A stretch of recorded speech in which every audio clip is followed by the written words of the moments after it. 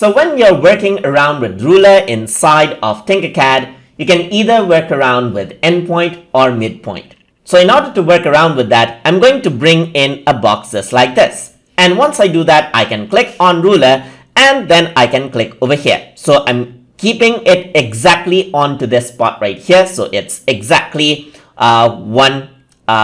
it's exactly 10 meters apart. So if I were to click on this, you can see that it says it's 10 millimeters apart right here.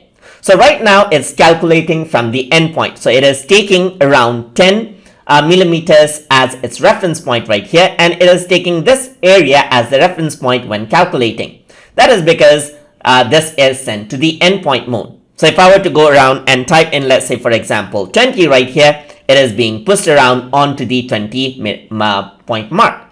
If I were to click on this one, then what happens is that it uses the midpoint instead of the endpoint. So it is not using the endpoint right here, but it is using the exact center of the cube as the reference point, and now it says it's 30 points apart right here, while now over here it says it's 20 points apart.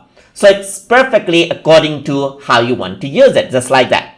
You can also go around onto the side, and now it is using the midpoint, as you can see. So it is using the midpoint right here. If I were to drag it below, resize it right here, drag it down, you can see that it uses the midpoint just like this. So as I click on this one right here, it's using the endpoint, that is the bottom of the cube.